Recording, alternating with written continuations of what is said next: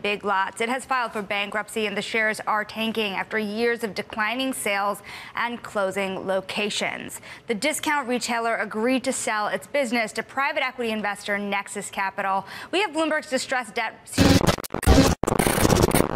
And how does the Big Lots story compare to what else you're seeing in the world of retail?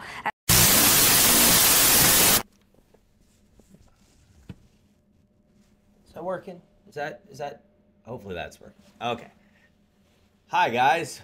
Usually I wait for the whole first day hearing on these bankruptcy cases before I make a video like this, but I think given the news that we've seen come out, it's pretty obvious where things are going.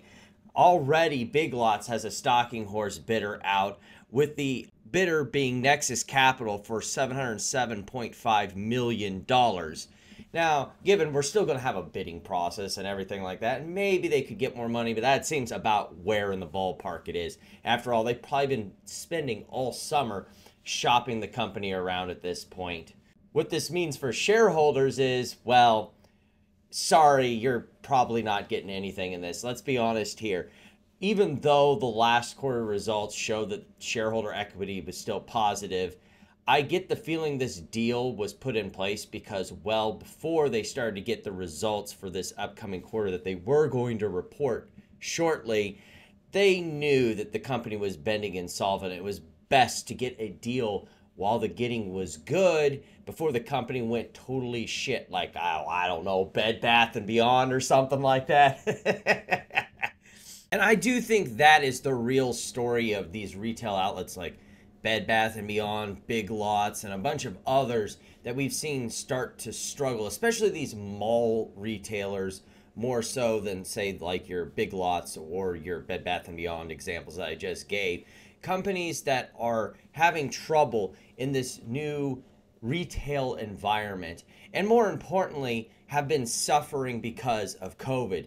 That is the big thing. If you look at Big Lots' financial statements, especially its income statement, you'll notice that the company was doing fine heading into COVID, and even to a certain extent was doing okay during COVID. It's when the reopening happened that things really started to get bad for Big Lots and some of these other retailers. Because of the lockdowns, you had them have to take on a lot of debt to pay bills and not have a lot of income coming in the door.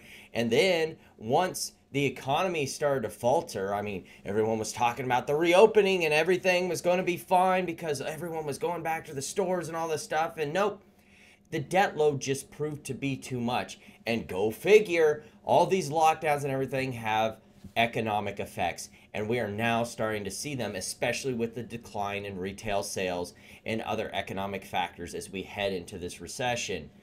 It seems to be the part of things that people are underestimating with this, that there are knock-on effects from deciding to shut down the economy for a year and a half and then try and kickstart it back up and everything like that. Retailer Macy's became the latest victim of the strong and resilient U.S. labor market, reporting more declining sales and struggling to get consumers to come in and spend. Not strong and resilient consumers pulling back on spending, knowing what comes next isn't a soft landing. The line that we're now drawing doesn't just end where it is either. The slowdown in jobs doesn't just magically stop where the Federal Reserve wants it to. Since this line is now pointing downward at a more substantial pace, the implications are very different, not that we have to tell Macy's. Basically, the new payroll report data says what we've known the entire time. The real slowdown got started around the middle of last year and maybe as early as July, and it hasn't stopped all the way through March of this year. That is the real story of Big Lots. That's the real story of the economy as things continue to weaken. And it's why I continue to be Team TLT. As the stock market continues to pick up on the signs of the weakening economy, you're going to see retracement. You're going to see people run to safety towards bonds and an increase in the face value of those bonds. And it'll give a great opportunity still, I think, to take the bonds as they are right now. Fed rate cuts are coming. The face value of those bonds will come up. And once we get through this period, like most recessions, they don't last forever. You can then take those profits on those bonds, flip it over, get back into the stock market because the natural growth of the economy is up and to the right. So this is going to be a continuing trend. Big Lots is not the first bankruptcy. It won't be the last bankruptcy.